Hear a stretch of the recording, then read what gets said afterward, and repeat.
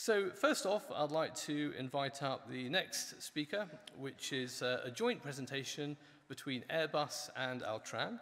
The speakers are Dennis Hahn and Mr. Max Seisler, and they'll be presenting on applications for print electronics in the aviation industry.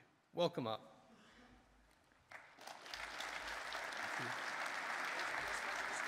Yeah. Welcome.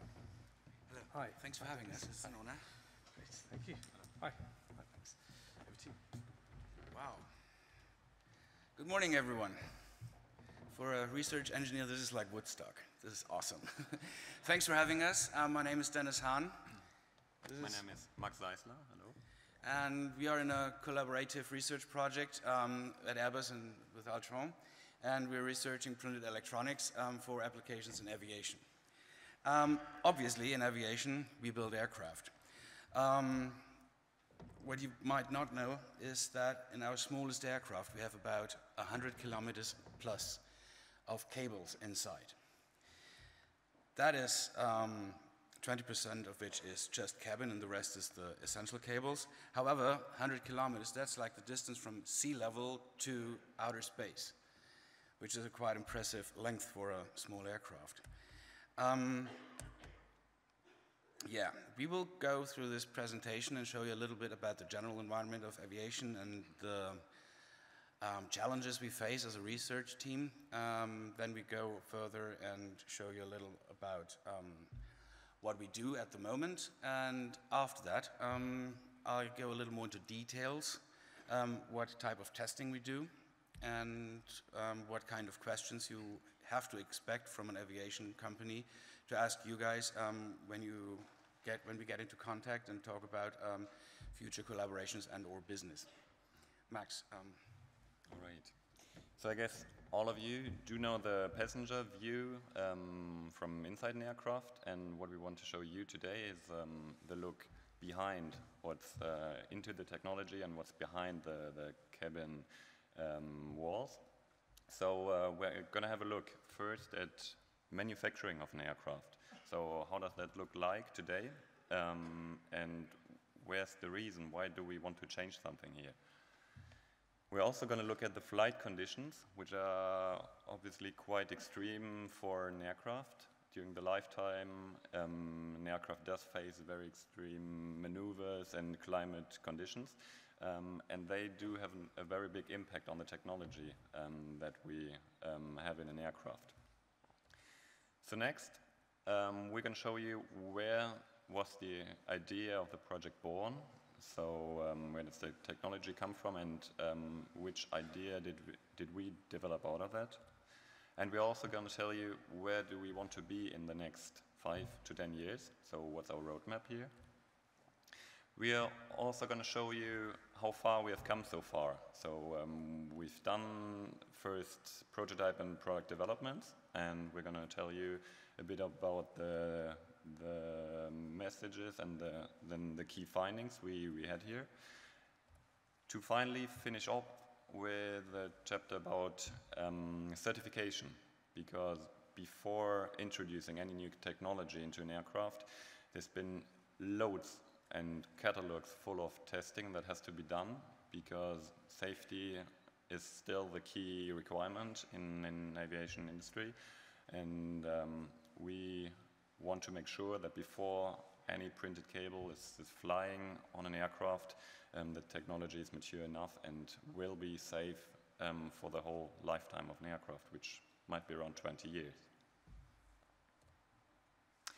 So to begin with, you do see the final assembly line in Hamburg. That's how it looks like when an A320 is produced. And obviously the aircraft has been a big success factor of Airbus, and in the development phase late back in the 70s, no one would have imagined that today there's been around 7,500 aircraft produced. Like back then, people imagined that there would be a rate of 500 aircraft in total.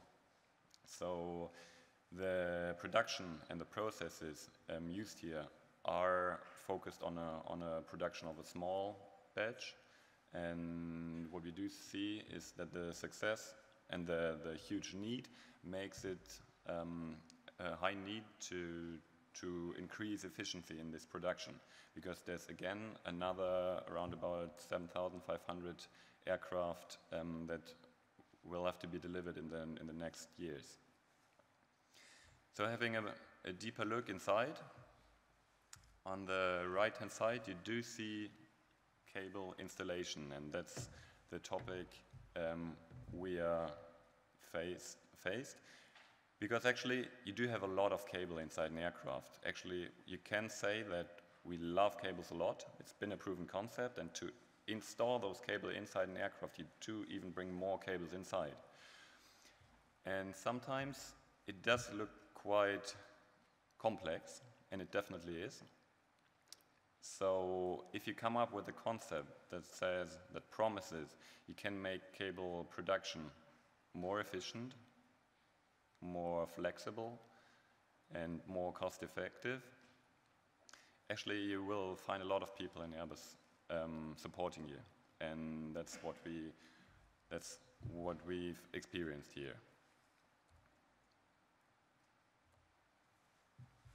So, talking about flight conditions,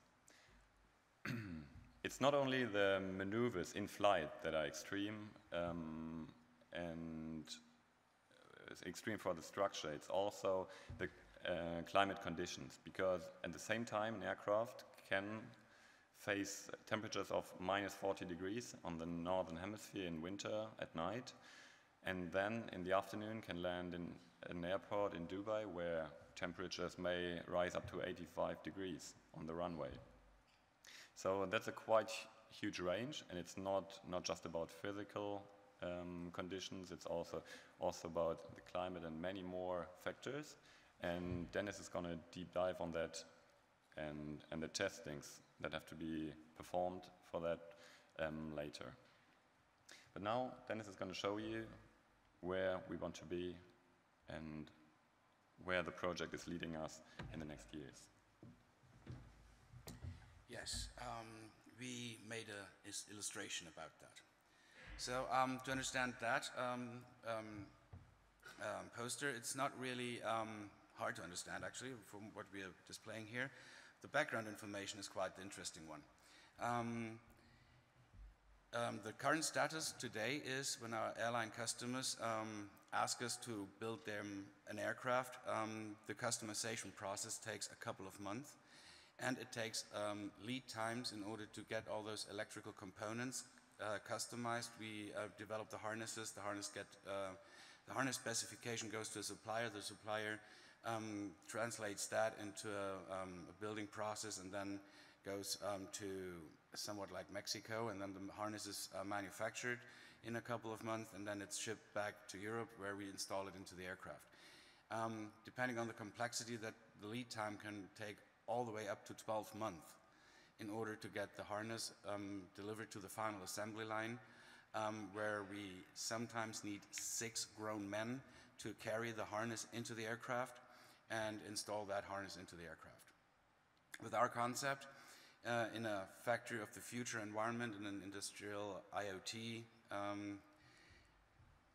vision we have, we said this is no longer necessary. We will customize each and every cabin module, cabin element directly with the customer on an interactive surface, in an holographic environment, in an augmented reality, virtual reality environment. And once the customer is satisfied what he wants, either he wants the exit sign to read exit, or he wants that in Arabic or Klingon, we can make it then happen. We use this smart print button. Then the software develops basically the circuitry, and out of the circuitry another software develops the print layout that we need. We send this data stream to a multi-modular printer that is using the appropriate printing technology, dispensing, inkjet, screen printing, laser transfer, you name it. Picks and places the electronic components, precisely cuts out the substrate, cures the substrate and the components that are mounted on it, and then transfers it into a fully automated manufacturing of those cabin modules.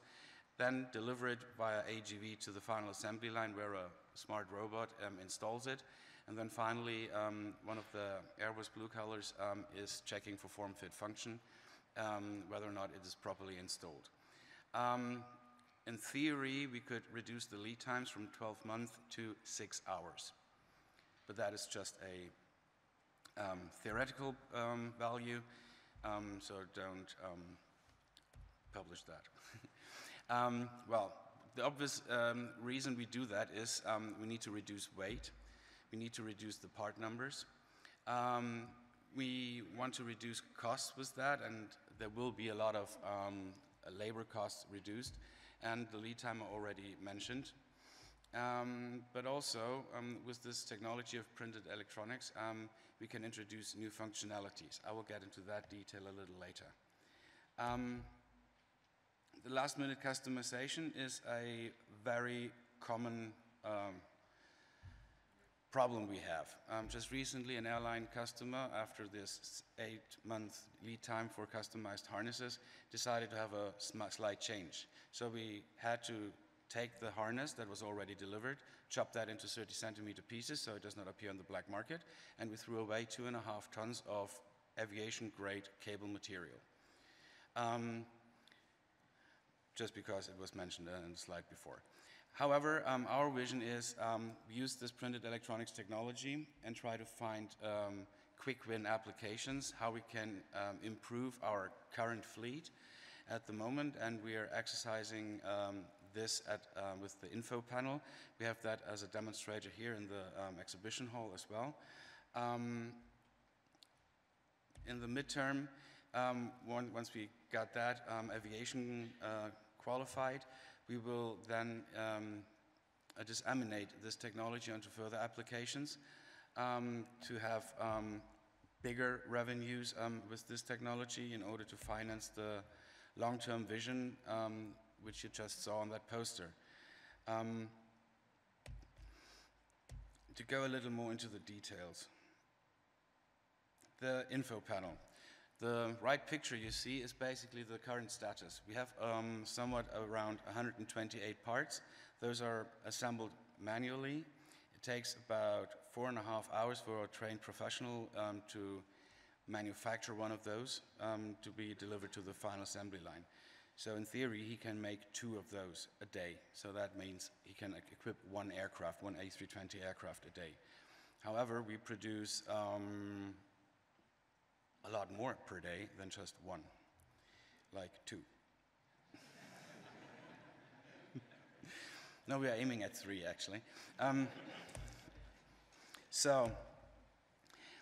But once we're done, we have the parts reduced to 10 only.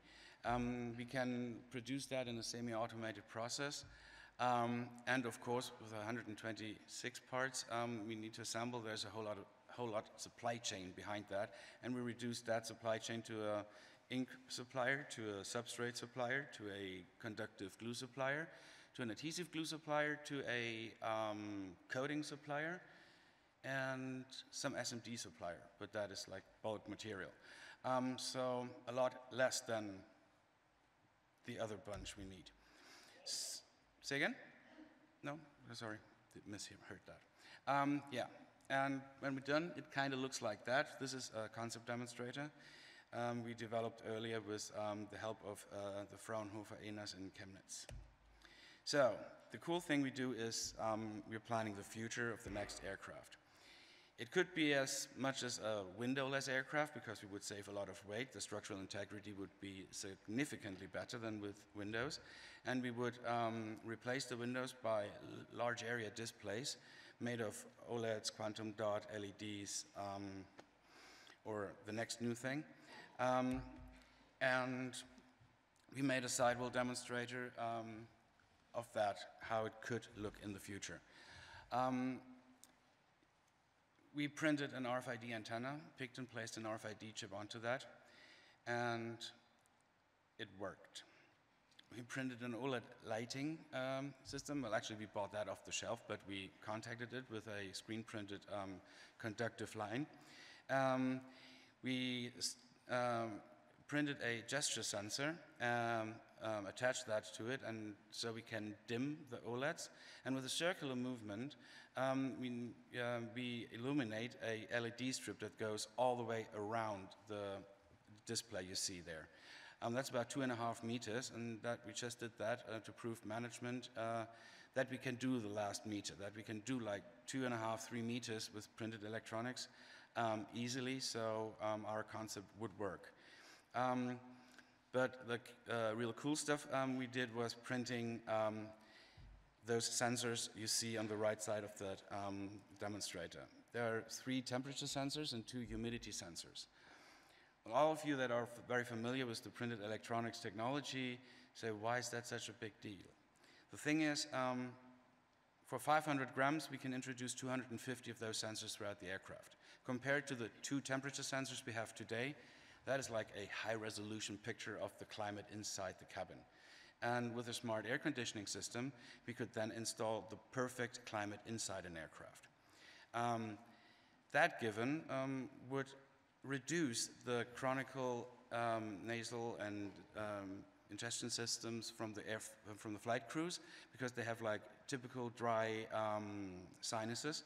With that, they are very affected by colds, and with a cold you can't fly.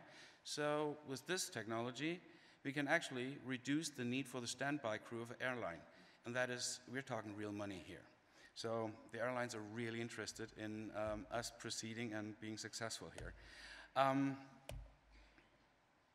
But in order to get that into the aircraft, there are some challenges we need to overcome. For one thing, there are the aviation certification authorities like the FAA, the EASA, and they have a specification, a requirement list that's collected in the DO160. That's like the requirements you have to achieve. Every item that flies, even the smallest, even the carpet in front of the lavatory, even the tiniest little thing inside the aircraft has to pass these tests. And then, of course, we have Airbus engineers who sign it off in order to say, okay, I'm responsible for designing that. So in order for them to sign it, they take the liberty to add some requirements. So usually the Airbus internal requirements and the Airbus internal tests are a little more tougher than the official ones. And then, of course, introducing a new technology, we need to show that over a lifetime it is reliable, it is safe, and it withstands a certain amount of chemicals that the item is introduced to throughout its life. So let's start out with the fiercest of all of them tests, fire, smoke, toxicity. Whenever you have a little demonstrator and you see the demonstrators in the exhibition halls, just imagine taking this little demonstrator and hold it for 14 seconds into a Bunsen burner's flame. When you take it out, the fire has to stop within 12 seconds. The burning depth shall not exceed 200 millimeters, and drops are not allowed. And further, smoke is only allowed in a certain minimal quantity, and the smoke is not allowed to be toxic at all. You can imagine if you work with a polymer substrate and have a silver ink on it, some SMDs on it, and a coating, and you burn that in a Bunsen burner. It took us quite a while to find the right combination, let's put it that way. The most funny of them all tests is fluid susceptibility. Because one would imagine, okay, every electronic device inside an aircraft cabin is introduced to condensed water and probably a little spillage of the trolley. However, that is not the case. With fluid susceptibility, of course, we test drinks. There's like the famous cola whiskey test, where we have like a bucket full of mixed fluids with Coke, with gin, with vodka, with whiskey, with Fanta, with tomato juice, of course, and that is all mixed up, and then it is poured basically over your electronic device. And your electronic device has to withstand that and still function after this fluid attack. Not enough. We also know that some airlines intend to clean their cabin, so the electronic device has to withstand a certain amount of aggressive cleaning agents. We do that with cleaning agents again. We mix them up in a bucket, pour that over the electronic equipment, and it has to work afterwards. The same we do with insecticides. As you probably experience when you travel to Australia, at the last stop in Asia, you usually have to get out of the aircraft, and then the whole aircraft is, I don't know the word really, but they use a lot of insecticides to make sure that no neocides are introduced into Australia. And electronic devices have to withstand those aggressive insecticides as well. Well, not enough, there's also the fungus test. Because in a moist, damp, sometimes cold environment, fungus tends to grow. So we put that into an ideal growing situation in a fungus growing cabin, chamber, and then we let it grow for 3 to 4 weeks, depending on the growth. And when you get your electronic equipment out of that, the fungus is about that thick over your electronic equipment. It has still to work, even though the fungus is really gross.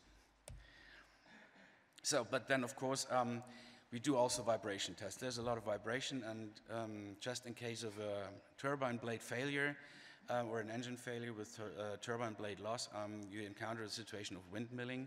And once you YouTube the windmilling situation inside a cabin, you know what we're talking about with regards to vibration. Highly accelerated lifetime testing is a mixture of vibration, temperature, and also pressure, and humidity, I mean. And there we test it until it fails. And it has to achieve a certain amount of G forces. Of course, we do temperature testing, especially the survival testing is really hard for electronic equipment. We go down to -40 and go up to plus 85. Hold that for a couple of hours, and it doesn't have to work in those extreme conditions, but once it got back into a tolerance field of normal temperatures, it has to work again. Pressure is also a very big issue. You know that in case of the unlikely event of cabin pressure loss, the oxygen mask will fall from the ceiling and stuff. We know all that routine. However, going a little more into the physics of rapid decompression, that means a very small air pocket is all of a sudden a balloon. And it goes in a very rapid speed. So if there's a small air pocket underneath an LED that you mounted onto your device in a rapid decompression situation, this LED will get loose and it will travel with almost the speed of sound through the cabin. If your head is in the way, there will be a hole in it. And you don't want that.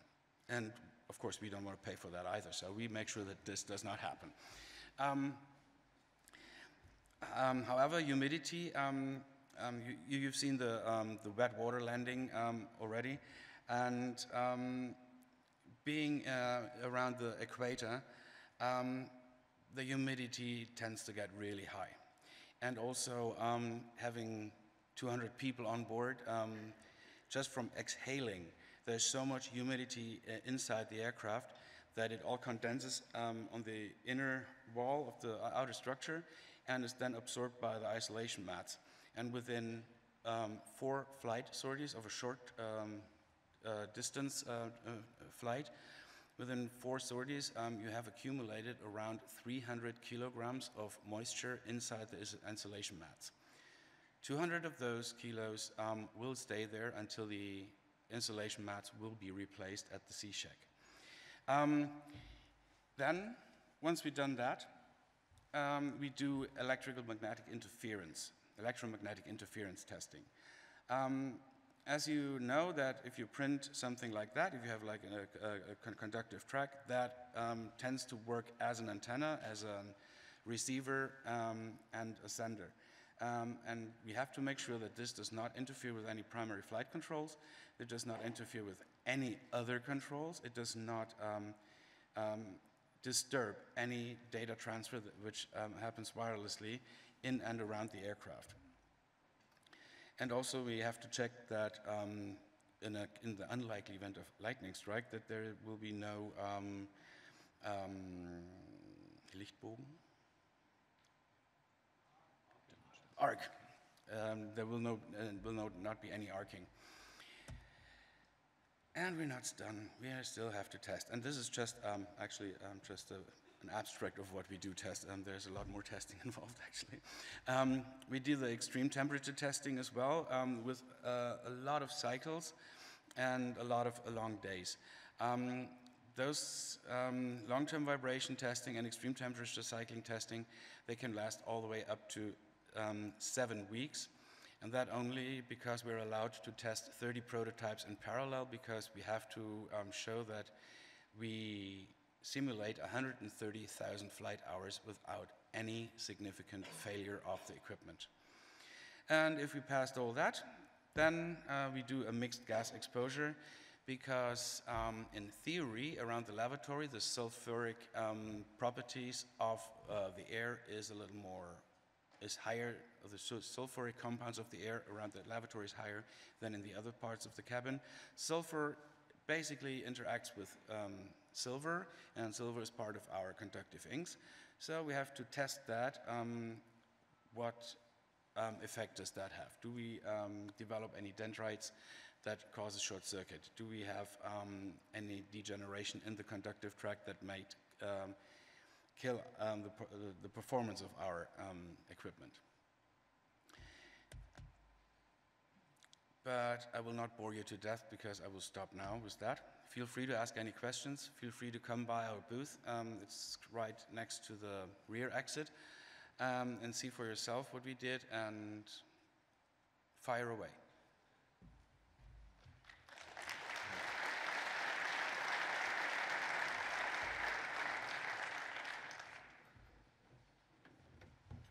Are there any questions? One here. James, could you pass the microphone?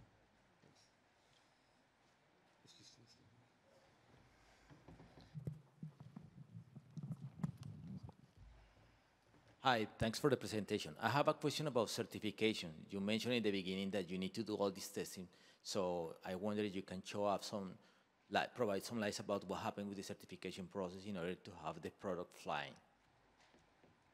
I'm not sure I understood the question. What happened after you do the test? How did you get the certification?